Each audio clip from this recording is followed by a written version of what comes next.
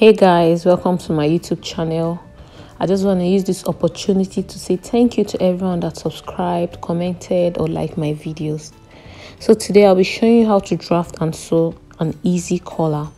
So the pattern is on a fold. The length I'll be working with for this collar is 3 inches.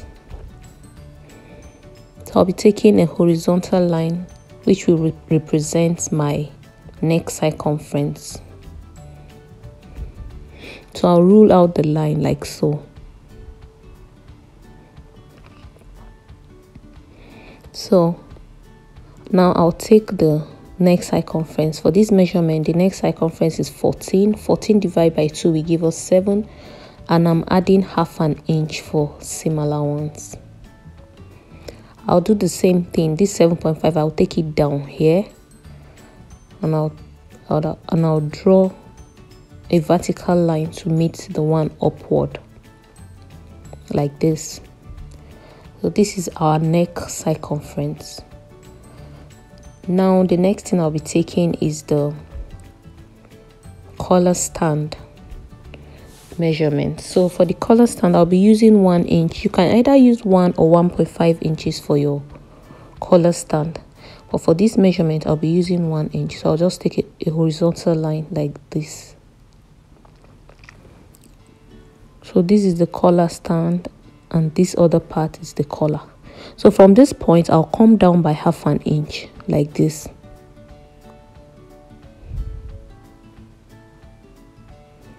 I came down by half an inch from this point.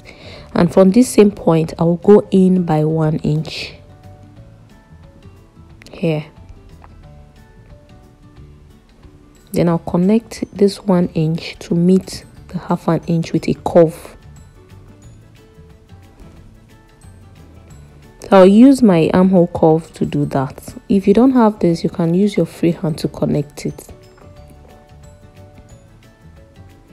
So this is our collar stand. Now I'll just take this 1 inch I got on this collar stand. I'll take it upward also. So I'll take like a broken vertical line to meet the 1 inch like this. Then from this point, I'll go out by 2 inches. That is from the broken line here. Then I'll take a straight line to meet the 2 inches.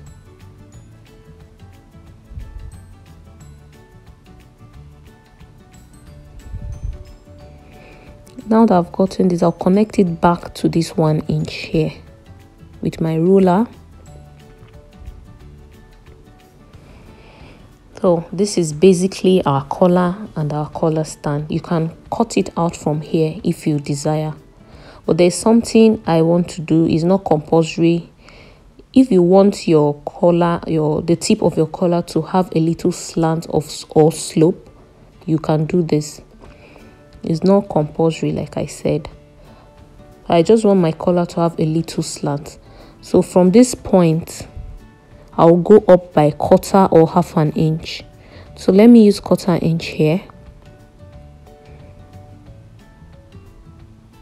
Then from this broken line, I'll slant it like this to meet the 1/4 inch. But I noticed the 1/4 inch I took is a little low, so I'm using half an inch to connect it. So after getting the slant, I'll just connect it back to this point.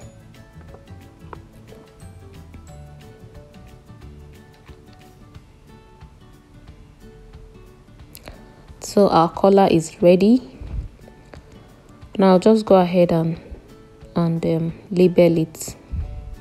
So this is the collar and this is the collar stand. So let's cut it out.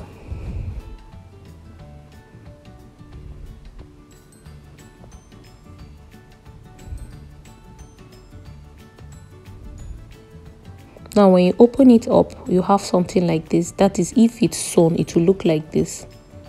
But because it's a collar and a collar stand, I'll have to cut it, because you can decide to use only the collar stand to make a dress or something else. I'll just cut it out. to differentiate them. Here we go. So when I open it, I have this. So you are going to cut two of the collar and two of the collar stand. So one will stand as an interface or facing to turn it, and you add 1/4 or 1/2 inch all round the collar and the collar stand. Take for example, this is your fabric. You just place it on a fold like this, and you use 1/4 inch all round like this, so that it doesn't affect the pattern or the measurements you took. So you just cut it like this on your fabric. You do the same on the collar. You do the same on the collar by adding 1/2 or 1/4 inch. So now just go ahead and cut it on my fabric. So here we go. I added 1/2 inch all around the collar, and I added interface. You can either use a collar stay or a paper stay on the collar. So what I did was, for the main collar, I made the facing bigger so that it doesn't have a funny shape when you sew it. If you cut it together, it might not balance properly. So I'll just sew it like this, and I'll do the same for the collar stand. I've added interface, and I made it the second part bigger. So I'll take it to the sewing machine now. I'll start sewing it from this point here, and I'll go straight. I'll take the curve like so, then go straight until I get to this point, and go straight again. That is, we'll start sewing from this point here. So let's do that now. So I'm sewing with 1/4 inch. So when you get to this point, make sure your needle is inside the fabric before you turn it. Remember, it has a sharp edge, so you just turn it like this, then you continue sewing.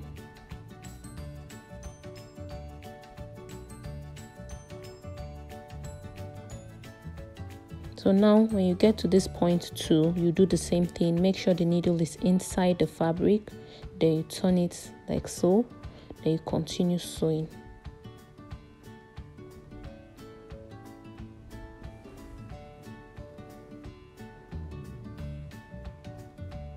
So these parts will be open, this side.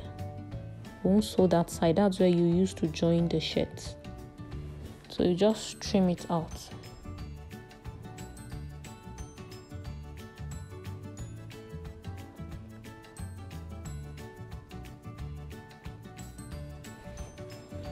Then I will cut out this part so that when I'm turning it, it will be easy for me to turn. Then I'll notch the edge like this so that when you turn it out, it will be flat. So I'm turning it now. I'm trying to pull it out. So this is it. I'll just give it a good press. So I've done that. I've ironed it with my pressing iron, and I've top stitched on it. It's not compulsory to top stitch it, so you make sure it's on a fold like this, and you get the midpoint of the collar here. I notched it to get the midpoint. So this is the collar stand. Remember, I cut excess. I made the collar stand one of the collar stand bigger. So I'll fold it. I'll fold it again like so. Then I'll notch these points to get the midpoint. Then I'll place the collar on it, on the excess collar stand. I'll place the collar on it. That is, the midpoints will meet each other here. I'll just spin it so that it doesn't shift. Then I will place the the collar stand, that is the main collar. I've already notched it. I folded it and I got the midpoints here. I've notched it. I've notched this part. So I'll make sure this curvy part will be on top of where I'll be sewing. So the midpoint will be facing the collar like this. Then I'll pin it. Then I'll start sewing from this point by 1/4 inch straight until I get to this other curve, and I'll stop. So let's go ahead and sew it. Remember, we're sewing it by 1/4 inch.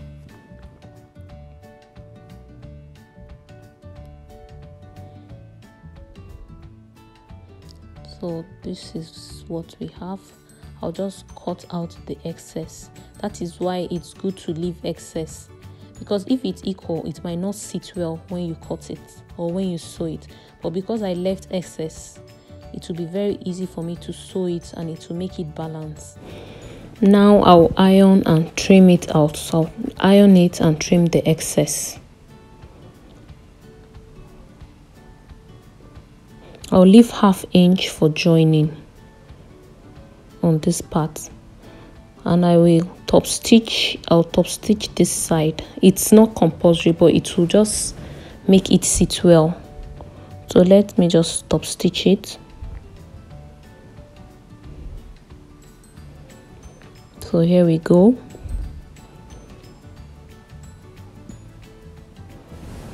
Remember, I left 1/2 inch on that part that we used to join the shirt. So this is our collar. We've come to the end of this tutorial.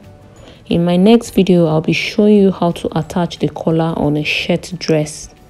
I hope the tutorial was helpful. Thanks for tuning in. Don't forget to like, subscribe, and comment. Thank you.